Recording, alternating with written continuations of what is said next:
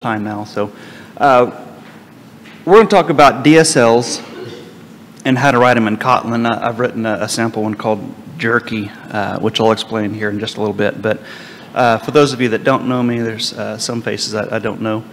I am Jason Lee. I'm a senior principal software engineer. It says NetSuite. It's technically Oracle. Bought a year or so ago. So our agenda today, introduction, what is a DSL in case you're unfamiliar with the term. We'll look at some examples.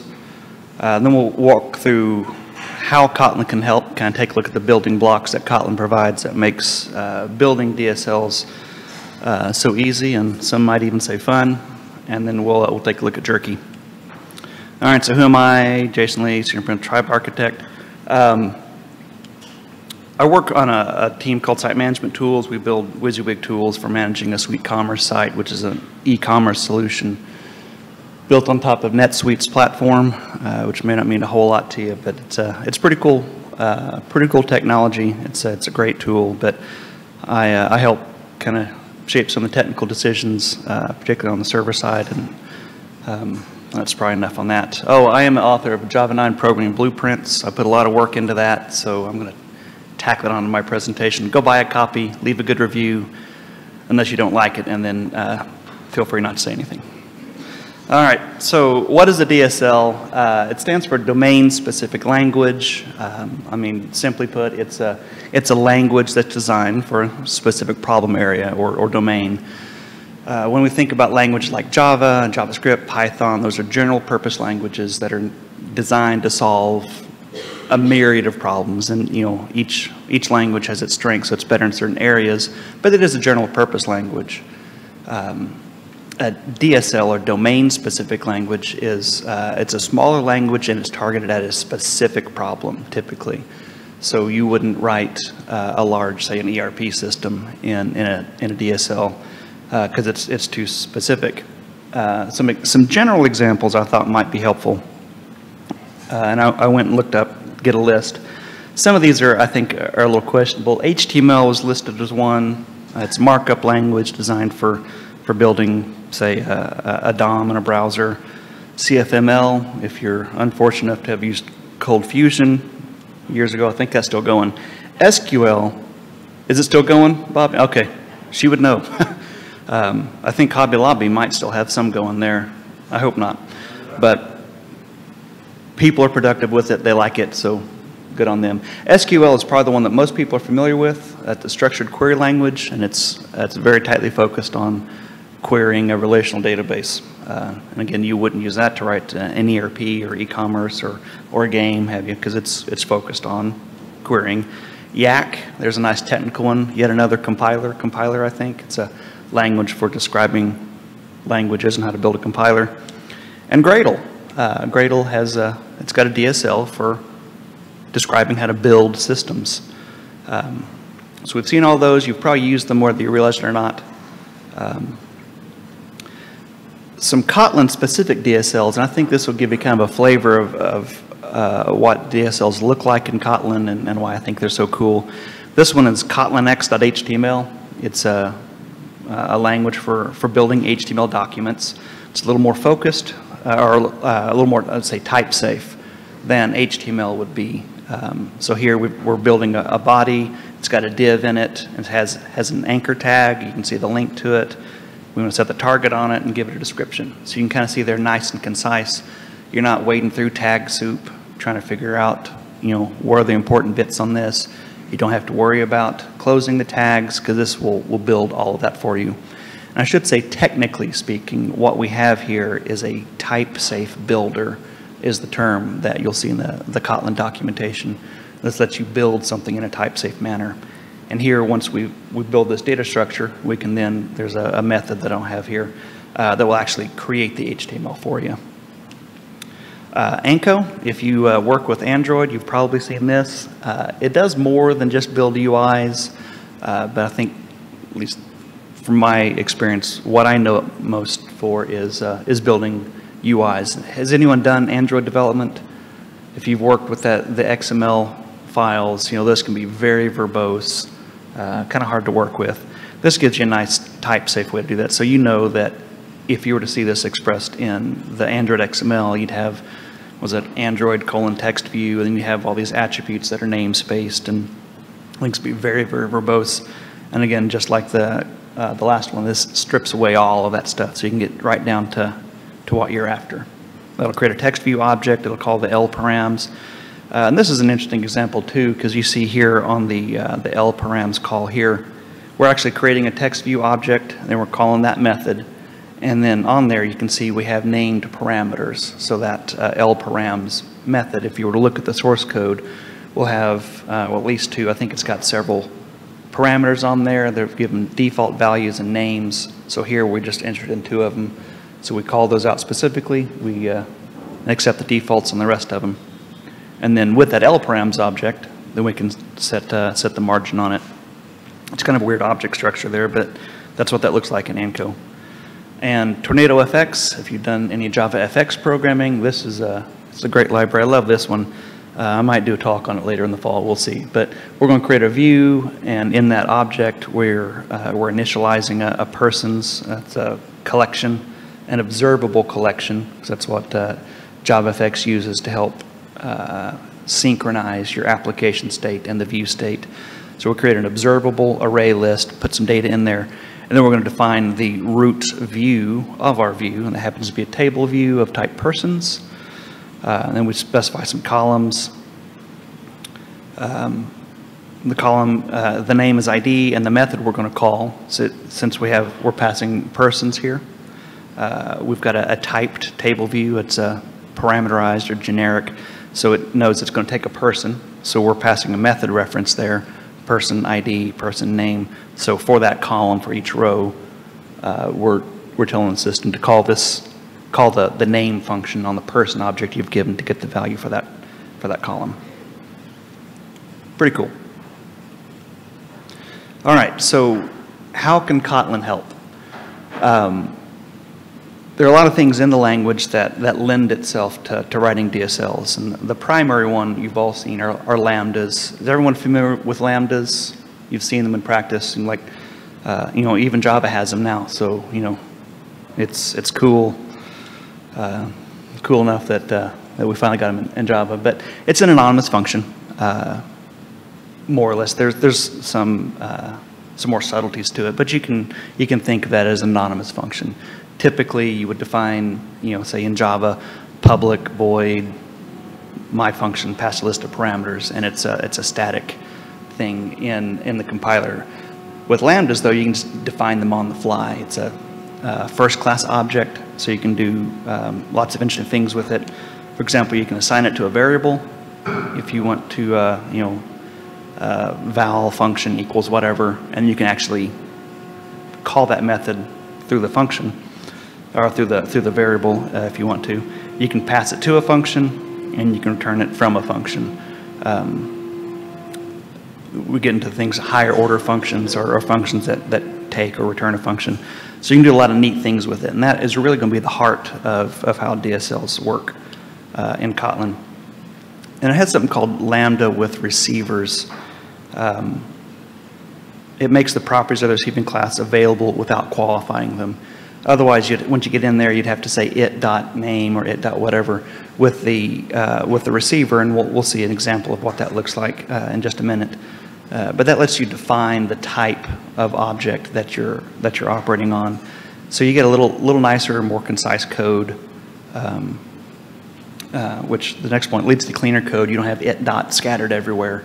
If you're dealing with this or that kind of thing, you know, that kind of gets wordy. Sometimes you have to have it, but the receiver lets you avoid that. And it's especially important in nested scenarios where we'll see, you know, if you need to make a reference to a parent object, but everything is called it, then trying to specifically dereference something in the parent class gets really weird. And assuming you don't have name collisions. If you're not qualifying with it, the compiler can kind of figure out what you want typically. Operator overloading. Java doesn't support this, which kind of made me sad moving from C and C++, but Kotlin does. And there are a ton of them. I've picked out some of the major ones. if you want the unary plus or minus or the whatever the plus is called, I'm drawing a blank there. But you can see there on the left, we've got, this is what it looks like in your code, plus A, minus A plus plus, A plus B. And you can see the method that it actually calls. So we're not, the JVM doesn't support operator overloading necessarily, but what the compiler does for you. So when it sees code like this on the left, it makes that function call for you on the right. So in your class, if you've got two types, I don't know, you've got an order and you want to add a line item to it. You can say order plus line item or plus equals whatever you, and define the plus method, and the compiler will do that work for you. So internally you add that to a list or whatever. But from your code, it's nice and concise. And we've got some more there. We've got, you can do ranges, you can do, does this contain, A and B, A plus equals B, A greater than B. So this allows us to overload those operators, which gives us some nicer ways of expressing things. If this will let me slip back here. If we look back here at the Kotlin X example, we can kind of see that here with the plus operator. We're going to add a string to our anchor object, and I'm just kind of guessing going off context, but if we were to look at the code there, there's going to be a plus method that takes a string, and then it's going to store that in some property internally. So when we render that tag, we get href equals, the tag, and then that text.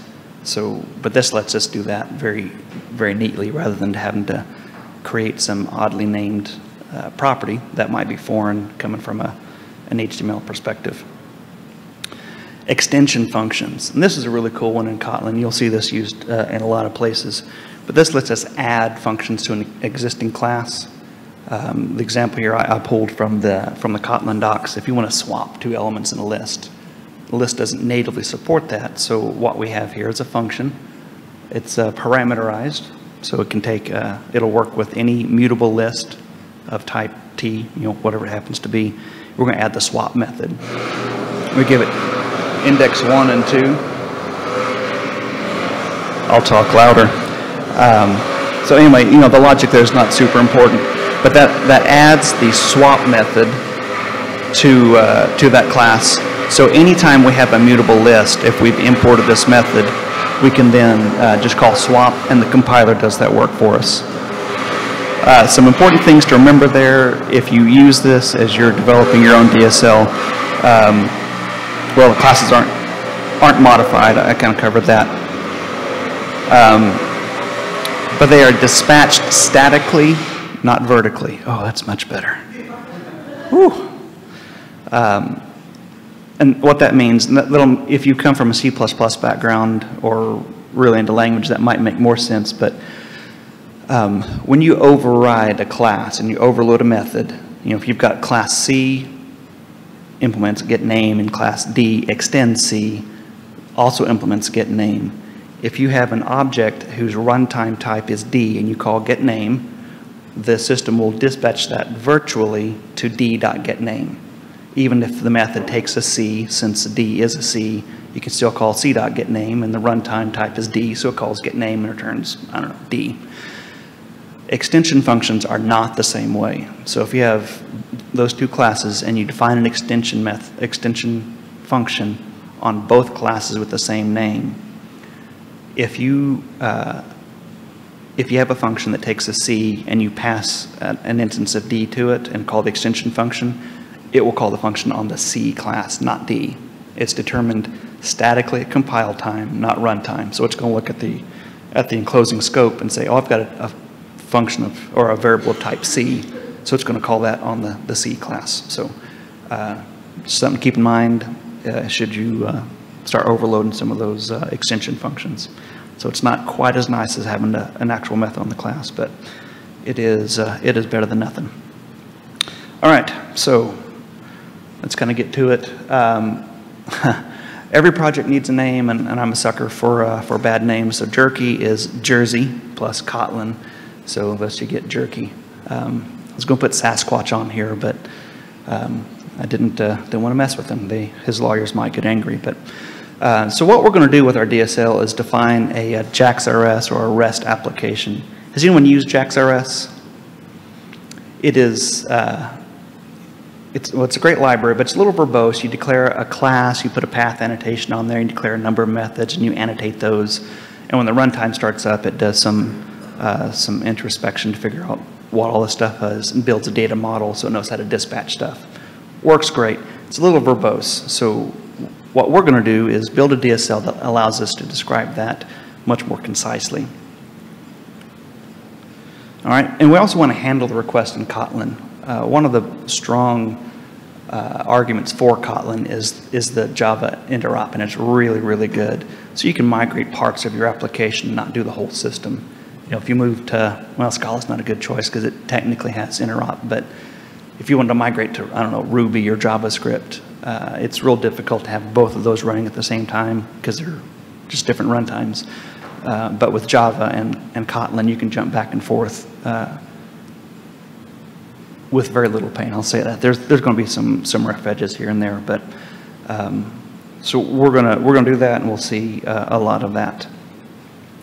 Caveats on this, I should say this up front. This is purely for educational purposes. As I started thinking about this and looking at the examples that are out there, you know, we've got HTML, we've got Android and JavaFX UIs. So I was trying to find something different as I worked through the process. How do I build one of these that was different enough so I wasn't just kind of repeating what's out there.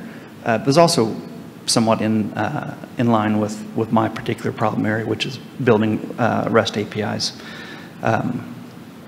So that's how I picked that particular domain. It is not necessarily intended for production use.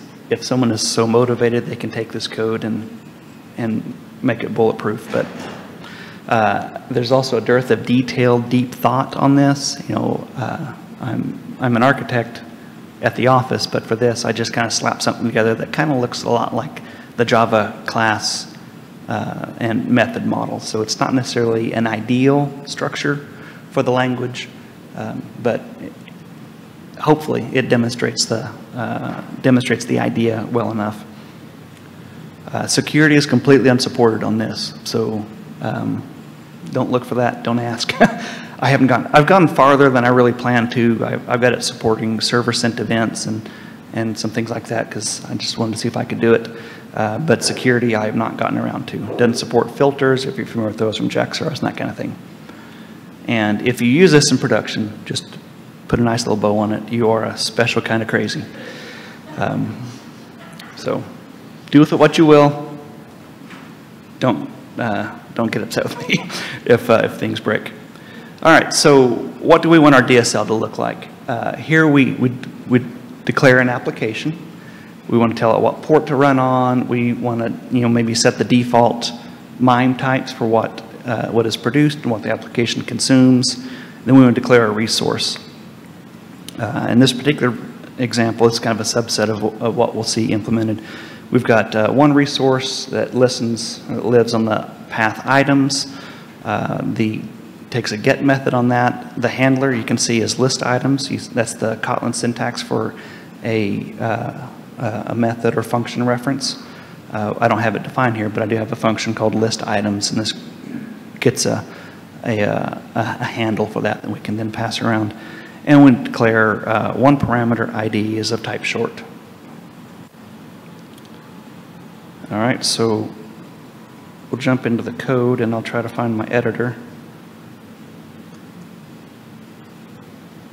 Nope, there it is. Too many windows. All right, well, I intended to have a blank slate on this. In fact, you can see.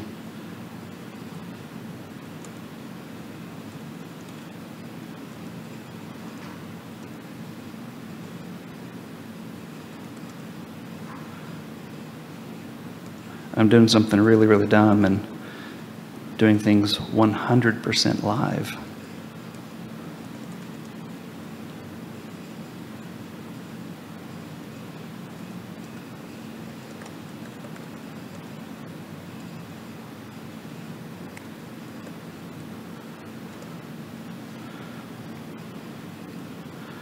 All right, so we're going to click the right button here.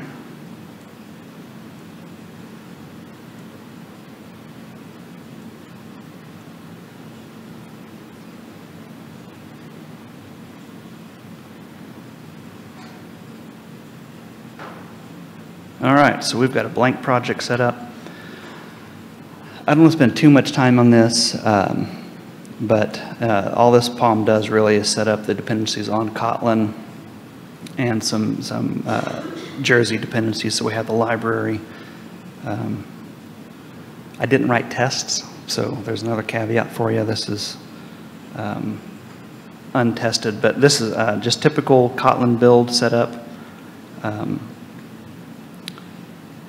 we've got stuff run there from the command line. So let's start. We will create a new package, if it'll let me do that.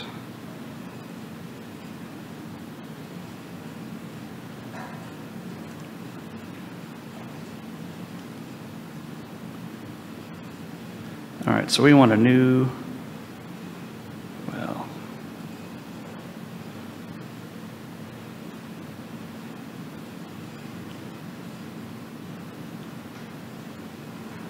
see if it'll let me create a new Kotlin class.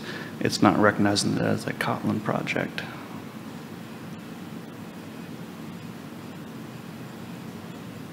That's why you should never do this live.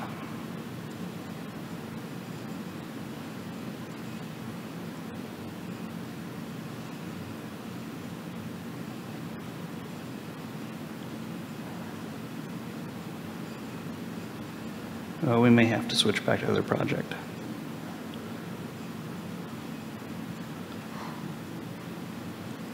All right, well, we'll just do that. We'll walk through existing code. All right, so let's start with our top level class. We want to create an application. Can you guys see that okay? I can zoom that in.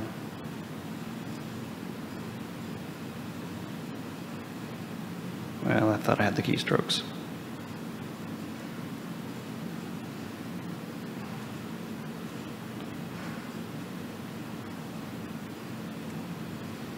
That better? Okay. All right, so we're going to declare a class called application. And now if you have, how many here have used Kotlin before or familiar with the language? No one, okay. Which is fine. I just don't want to go into too much detail. By default, everything is public in Kotlin. One of the design principles was they wanted really good Java interop, and they wanted to reduce a lot of the ceremony that we see in our Java code, public, final, whatever. So by default, all classes, all methods are public, and they are final. If you don't like that, then you have to opt into that, and there are keywords for that. So here we've got a public class. We declare some variables here. You can declare var is a mutable variable, val is immutable, and since these are properties on the class, this is going to automatically generate for us getters and setters for our Java interop. From Kotlin, we'll just say application.produces equals, and the compiler will call the setter for us behind the scenes. So that saves us some work there. So we're going to set some default values. It is a var, so it is mutable, so we can change that in our builder. And we're going to default to returning JSON and consuming anything, you know. That seemed like a reasonable choice. Going to listen on the root context, if you will, on port 8080 on localhost. All right. We've got, well, that's our basic data structure. Okay. And if we go over here to Jerkey is my test class here. You can see we're going to declare a type or a variable type application. That's helpers in the IDE. I didn't actually specify the type. Kotlin will infer that for me. It knows that when I call application, it returns a certain type, so it infers the type for me. But the IDE is adding that, so I don't have to guess. But I call application, and when you create a new class in Kotlin, you don't say new class name like you do in Java. It's just class name in parentheses. But here, what we actually have is a function, which I defined down at the bottom here. And this will be our entry point for defining the DSL. And you'll see this, all the DSLs I looked at in Kotlin have this type of entry point. So we've got a function called application. It has one variable of type called init, and its type is a lambda with receiver. I talked about that earlier. It's a lambda. We see the parens. It's a function that returns type unit, which is kind of the Kotlin equivalent of void. But we've got application dot on there. So that tells the compiler that what we're going to pass is going to be something of type application. And that kind of makes the code a little cleaner. This particular method is super simple. We're going to call application. We're going to create a new instance that we're going to call apply. The base type of every class in Kotlin is called any, capital A, any. In Java, it's object. In Kotlin, it's any. And the any class defines a method called apply, and it takes a lambda. And it's going to take that lambda and then run it in the context of that class. So here, since we have that receiver, we know we can create the application, we call apply, and we pass it the lambda. And it does the work for us. Basically, it's going to run that in the context of that class. You'll also notice, if you are eagle-eyed, that we're calling a function, but we don't have any parentheses on there. You notice that right here. We just say application, and then we go straight to our lambda. That's another syntax nicety that Kotlin offers, is that if the last parameter on a function is a lambda, the parentheses are not needed. So I could just as easily have wrapped that, if I can type, like that. To the compiler, that's exactly the same, but it's kind of ugly. You know, we don't really want to do that, because part of the point of all this is reducing some of that noise. So that's what's going on there. Yes? Uh-huh. Yep. So can you, for example, pass in parameters into that as well?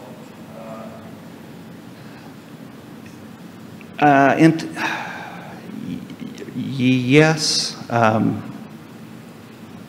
Trying to think if I've got an example of a lambda taking a parameter. You can, and I'm not sure exactly, just off the top of my head what that syntax is going to look like that.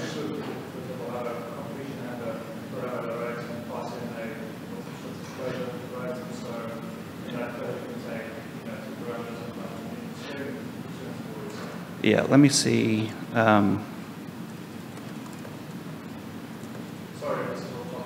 Oh, that's fine. We're going to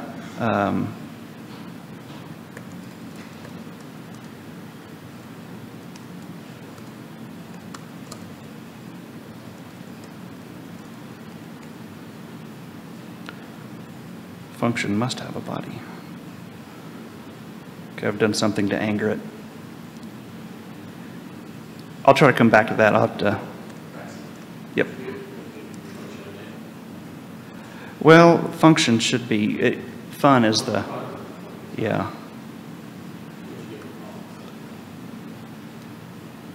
Yep, I've done something there to make that anger. I'm not sure, expecting a top level declaration.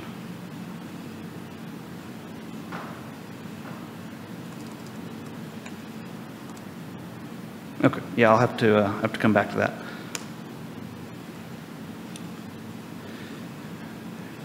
All right, so we call our function, creates the class, it sets the parameters for us. And notice that we've got this resource class here, a resource declaration. If we jump back over to the application declaration, we've got a function here called resource. And it looks, oddly enough, a lot like the other function. It just happens to be a member of the application class. So we're going to take a lambda with receiver. It's going to take a resource object. It's going to return unit. The method's not going to return anything. And we're going to do basically the same thing. We're going to create a new resource instance. We're going to call apply and pass it that, the lambda, the function that we've passed in. And then when apply returns, we're going to have a resource object. So we're going to add that to our mutable list of resources. This is also another Kotlin standard library function. By default, if you create a list, it's going to be immutable.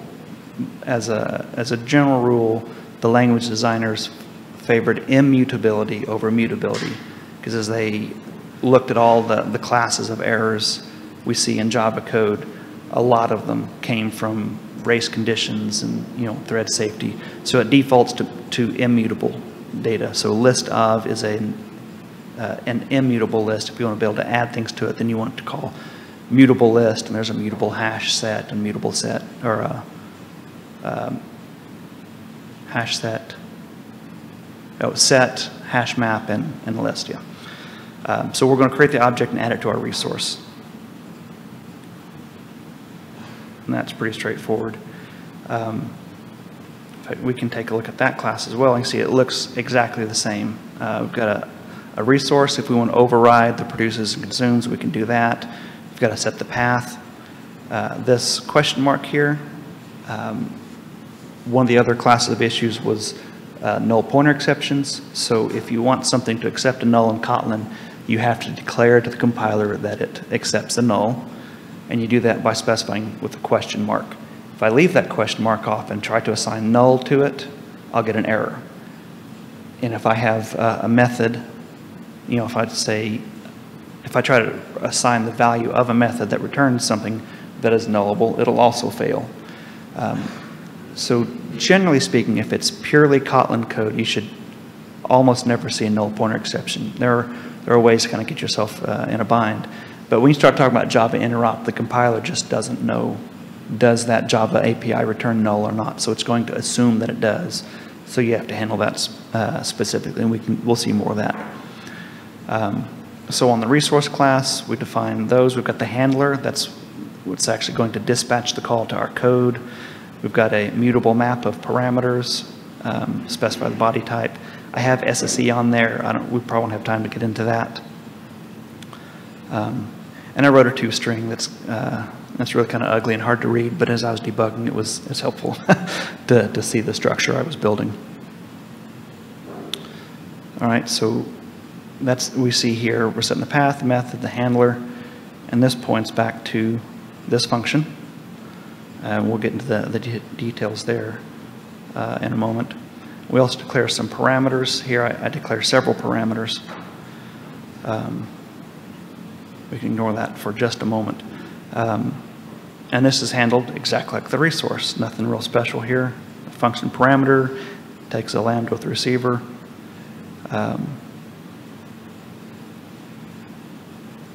So we create the class, we apply it, and we add it to our map. I did that in 2 steps since I need to pull a name out. Notice that name can be null if we look at the parameter class. There we go, click on the right thing. The name can be null. I had a good reason for that when I wrote that, but since it's null, we have to handle that as well. And I'll show you how we do that. But I do want to point out this is a data class. It's another Kotlin feature that if you've got a class that just has values, a bunch of properties, getters and setters, you don't want to have to write those. You can declare a parameter or a data class. So this one has 3 properties on it: source, name, type. They're all vars, so they're getters and setters. And this generates that for us. It also generates the hash code and equals and a toString. So we get all those for free by the compiler. It's null safe and all that. So if this is all you're doing with that class, that's a great way to go. Data transfer objects and that sort of thing. We've got some default values. And K class, Kotlin represents its classes in a slightly different object that they call K class. You can get to the Java class as well, which I think we'll do when we start setting up the app. But that's what that is. That's the Kotlin representation of a Kotlin class. All right. Notice that the parameter name can be null. So we have to do something till the compiler. We can do a null check, and Kotlin has a nice null safe operator. We could say name $dot let. Well, let me qualify that. All right, and what that's going to say is it's going to evaluate that as it goes left to right. Param we know is not null because we just created it, but name might be. So the question mark says, if this is not null, then basically let this happen. And it's going to take that lambda that we're passing that. That's just a function on, I believe it's the any class. Takes one parameter, it's a lambda, so we pass that in. And then here we can do anything we want to with it. Now in theory, once I pass this check, the compiler knows that name is not null, so I can do anything with it without further qualifying it. In some contexts, if the compiler can't tell that it's in a thread-safe environment, it'll complain that this variable may have changed between the check and here, so you still have to specify that. So you might see that, but that's what's going on, if there's a possibility that some other thread might have changed that. Here, it's a local parameter, a local variable to that method, so we should be fine. But I didn't want to do that for whatever reason, just to be more concise. I know it's going to come back not null, so I can use this double exclamation there. Officially, that doesn't have a name, but some wise guy on the internet called that the hold my beer operator. Like, I know what I'm doing, so just step aside and let me take care. But that's telling the compiler, I know this is not null, do something with it. I've used that some when implementing Java EE classes, where I know the container injects values. I have to declare it nullable because I don't have a value at runtime, but I know that once I get inside my method, the container has created the class, it's done the injection, or I wouldn't be on that line of code. So there I can use the double exclamation and move on without a whole lot of null checks. So you'll see that, and that's what's going on there. All right, so that defines our data model, and we've got some more examples here. Now, I'll go and point this out since I'm right here, but basically we have a resource nested within a resource, which kind of doesn't make sense given how we have the data model structured. Prior to Kotlin 1.1, it would let you do that very happily, and what it's actually going to do is call the resource function. It might call it on the resource class, but it's going to fail. But you know, if you have take for example, if you are building an HTML DSL or something where you don't want a title tag buried, you know, in a div somewhere, it only belongs in head. So you want to be able to restrict where that's called. The language declares an annotation called DSL marker. So you create a new annotation class and you put that annotation on there, and then you can simply annotate your classes with that marker for your annotation. Okay, I don't have that on here just yet, so if I compile and run this, it's going to run just fine.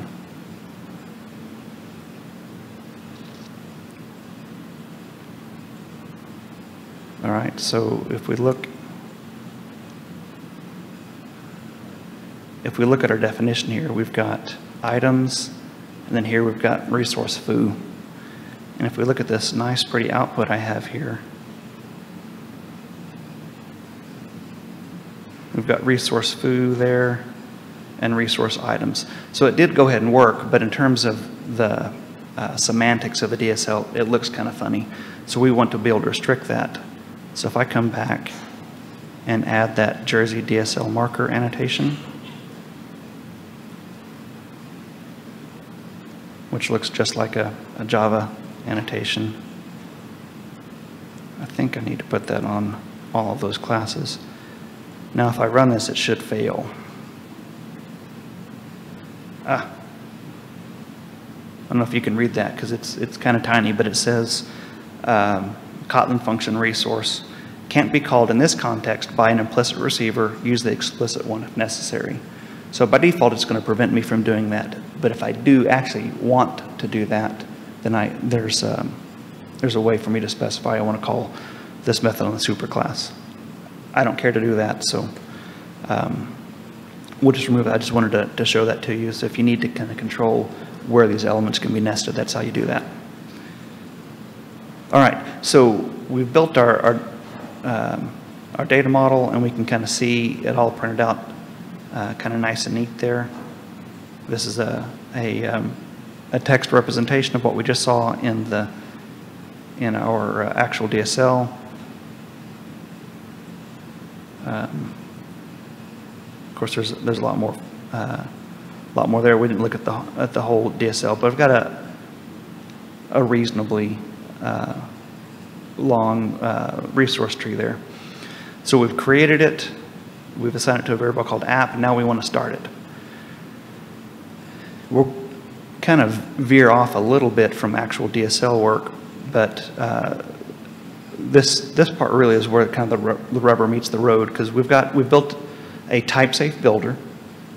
We have a type-safe way of building our data model that we then need to do something with, and that might be spitting out HTML or an Android UI, but in our case, we want to build a Jerkey application. So we've got this start method. I've described my REST application, now I want to start it. And we're kind of jumping into some Jerkey APIs that I don't want to spend too much time with, but this is a really good example or demonstration of the interop between Kotlin and Java.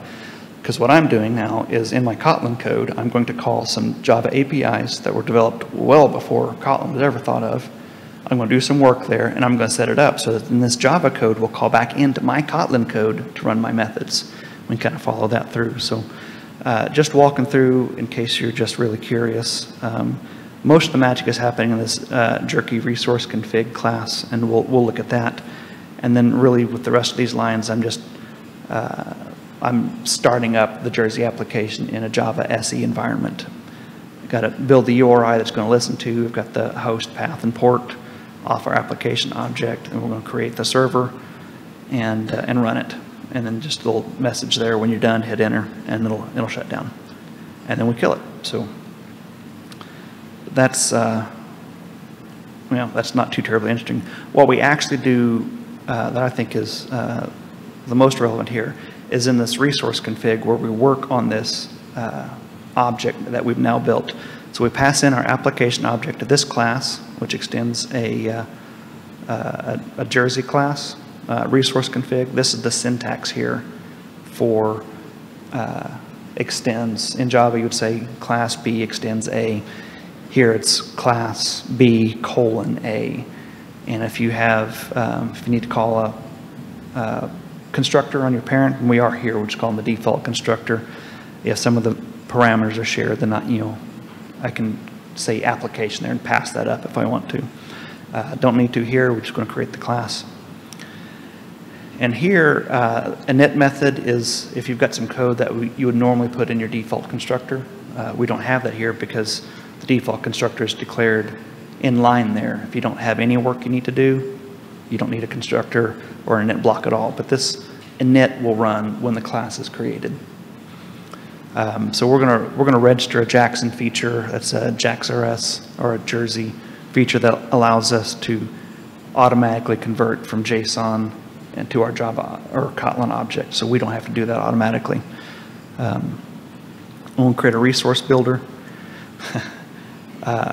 We're using here an API that Jerkey developed to allow us to programmatically build a REST application. Rather than defining a class statically, putting annotations on it, we can actually go through and build this programmatically from a config file, or in this case, a data model that we pull from somewhere. You don't necessarily need to know the details of that, but that's what's going on here.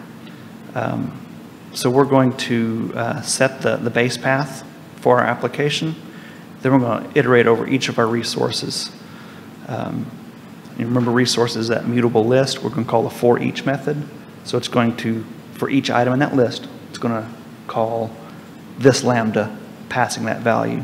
And here you can see we've got a lambda, we're declaring a variable.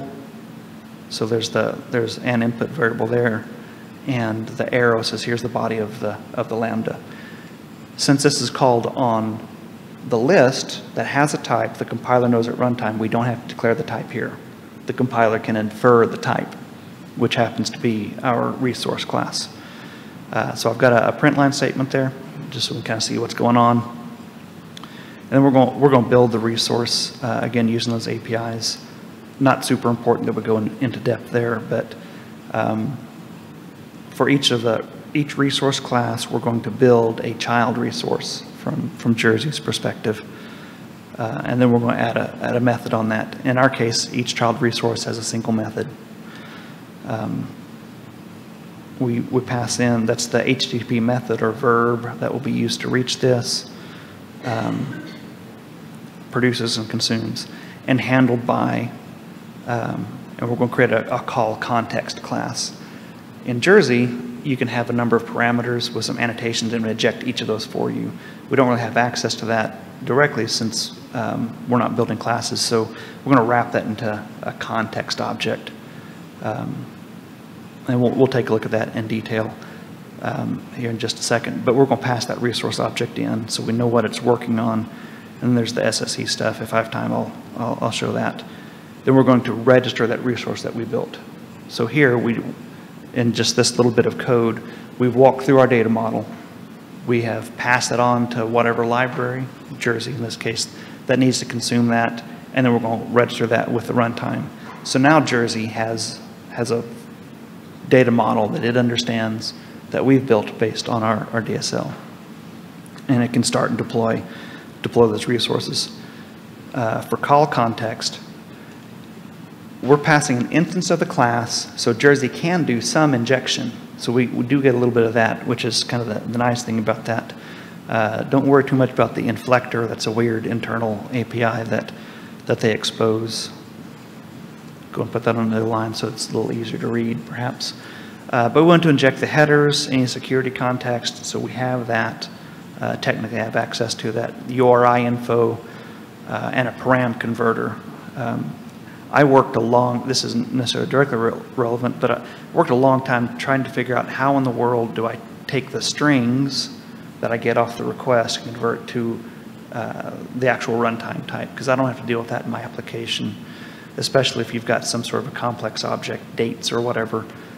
JAX-RS is a nice, very robust provider library for a message body reader or these converters that they'll take that JSON or text string and convert it for us. So we use that.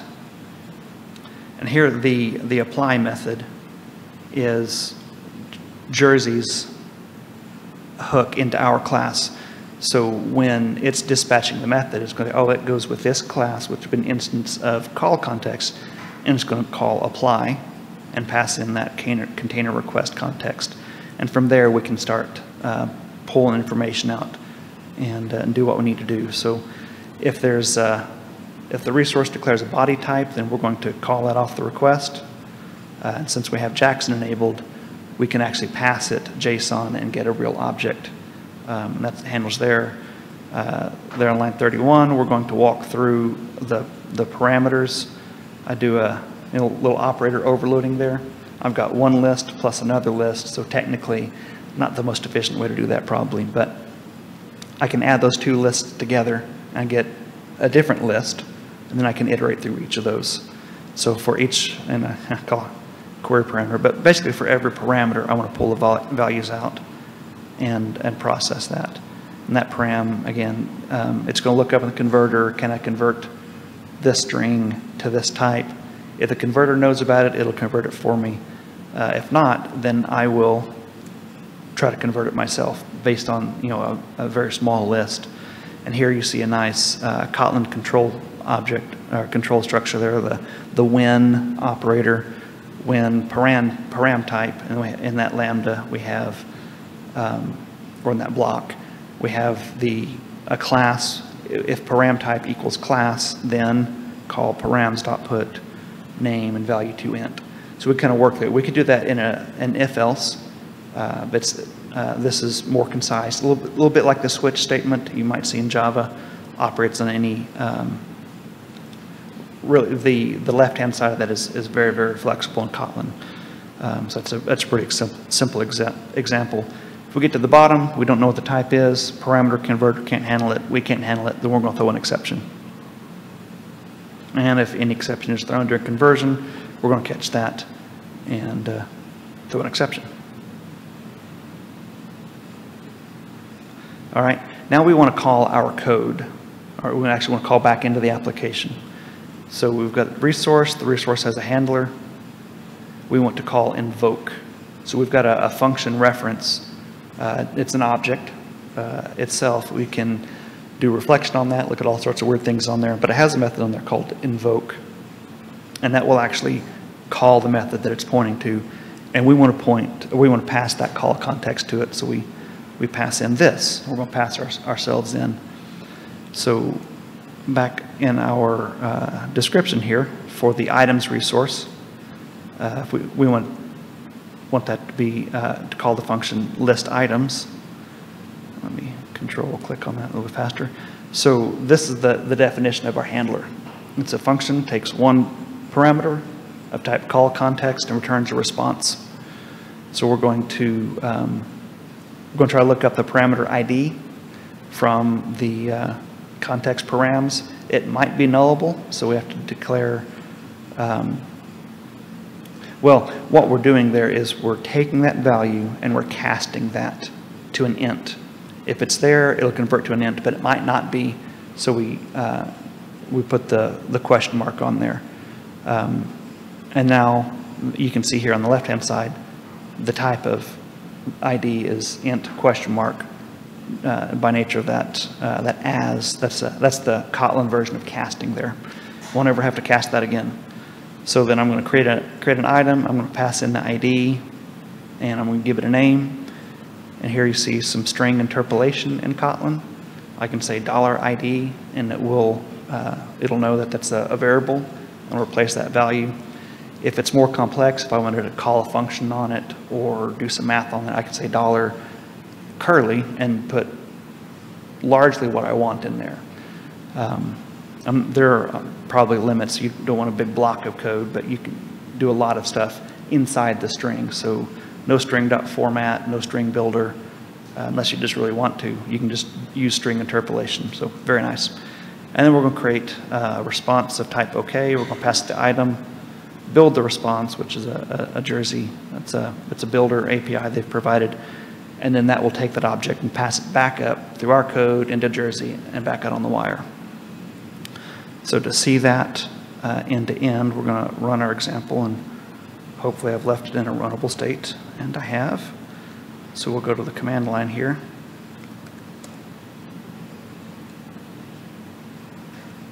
There we go. All right. We're listening on localhost, port 9090. And we'll call items. Now in theory, like if this were a real REST API, would have a list of items, but we get a single object. I put the V on there so you can kind of see stuff if you're really curious, but we're getting items. You can see it'll accept anything because we haven't specified anything. The response coming back, you can see we're setting the content type that we specified, and Jerkey doing all that for us. But we do get a JSON object back. And if you notice in our code, we just returned the actual object. We didn't specify ID, so we get a null there, but it handles that neatly for us. One of our other endpoints, though, if we scroll down, we've got items /ID. If you want to get a particular item out of that collection, we can pass that in. Since we're using Jerkey, we can use the template there in the path. We want that to be handled by getItem. The variable name is ID, and it's going to be of type int. So if we take a look at getItem, we're going to do the same thing. We're going to pull it from the context parameters. If ID is a valid value, then we're going to run this block.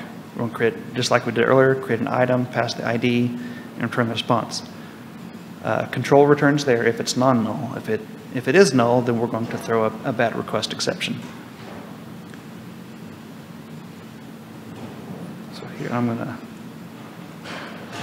take that V off to cut down some noise, but so we're going to pass a parameter in, and now we've got our ID and we're building our object correctly.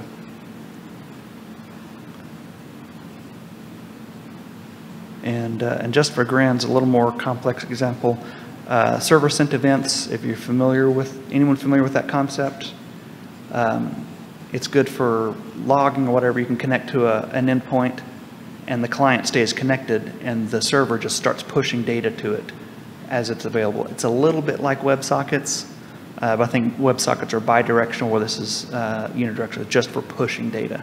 So it's real great if you want to watch a log or, stop quotes or whatever.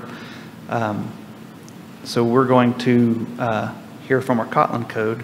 Event output is a Jersey Java class. The compiler doesn't care. Most of the stuff is Java code. We're going to declare a thread. That's how you can declare a thread in Kotlin by calling the thread method, passing it the object. It'll create the thread, it'll create the runnable stuff for you behind the scenes. All you've got to do is call that one function. Then we're going to loop, we're going to create 10 items and write that to the event output object. So when the client calls this, what it's going to do is it's going to get a response of type OK. The entity is the event output object, which is what we'll use to write stuff to, and we're going to set the type to server sent events. So if we put the -v back on there, so you can kind of see what's going on.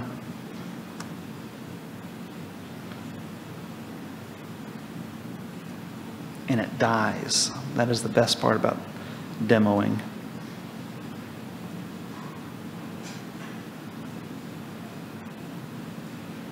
Oh, there we go. I'm not sure why that one worked and the other one didn't. But you can see we changed the content type there in the method, and we're pushing data back, and then the client would then take those data messages, pull the JSON out, and do whatever you want to with it. And that's really it. The real value that Kotlin brings to it is being able to build that type-safe builder to build your data model, and then of course you've got to do something with it.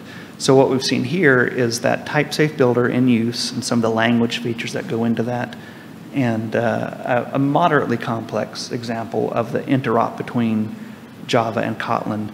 The JetBrains developer advocate, Hariri, I hope I pronounced his name right because he made fun of someone on Twitter for getting it wrong, but he said at a conference a couple years ago, anytime he's asked, what library should I use in Kotlin to do whatever, his response is, well, what Java library would you use to do that? And he said, just use that. It's the interop is that good. There's some weird things. You get JPA and Hibernate, EJB. When you start talking about proxied classes and things, they're a little weird. But generally speaking, if there's a library in Java you want to use, just use it. So this is a really good example of that.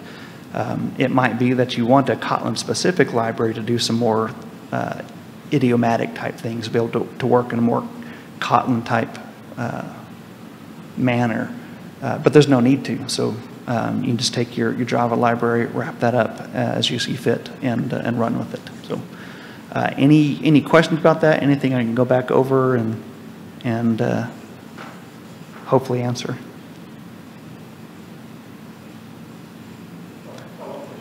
Okay.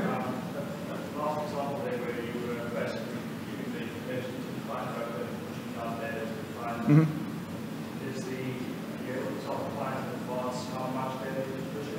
Sorry, say that again? So are you able to tell the client in advance how much data you're pushing down to it? I'm not sure that the SSE support in Jersey would let you do that. since it's streaming, it's kind of an open-ended thing. So the client has to be prepared to handle that. And of course, it can, after it gets X number of responses, it can then quit, to kind of close the connection and move on. But in terms of, hey, I'm streaming images to you, and all of a sudden you send it a 50 meg JPEG or something, and it can't handle that. There's no real nice way to do that, as far as I'm aware of, through SSE.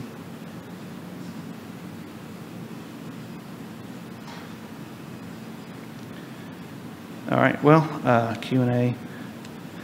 Some resources, if you want to look over the official documentation, that first link is going to be your best bet. TypeSafe Builders, that's the official Kotlin documentation on that. A lot of good stuff on there. If you haven't used Kotlin before, of course, kotlinlang.org, you see that second link. That's the official site for the language. Really, really good documentation. The JetBrains people are really good about answering questions in the forums and on Twitter. But the docs are really great. They've actually, Kotlin also targets the JavaScript, so you can write JavaScript in Kotlin. And they've got an online tool. You can go and type in some Kotlin code, tell it whether you want to target JVM or JavaScript, and click the run button, and it'll actually run it. And you can see things running live. So it's kind of like a web-based REPL. It's a great way to play with it and see what you can break without, and install things and that sort of thing. So highly recommend both of those. And of course, if you really want to look at the actual source code, it's open source. You can download and compile. It's there on GitHub. My info, in case you care about any of that, jasondl.ee is my blog. You can find everything, all these other links there, and that's the link to the Bitbucket. This project is on Bitbucket, so if you want to check it out and play with it, make it production ready, that'd be awesome. It's something I'll probably play with as time goes on, because I just want to see how far can I push this. But I don't know if it'll ever be like a real project. There are lots of things kind of like that that are based on Netty, that are more Kotlin native, I guess. But it's a fun scratch to itch. Itch to scratch. There we go. All right. Well, if no more questions, that's all I've got. Hope that was helpful for you, and we'll see you guys hopefully next month.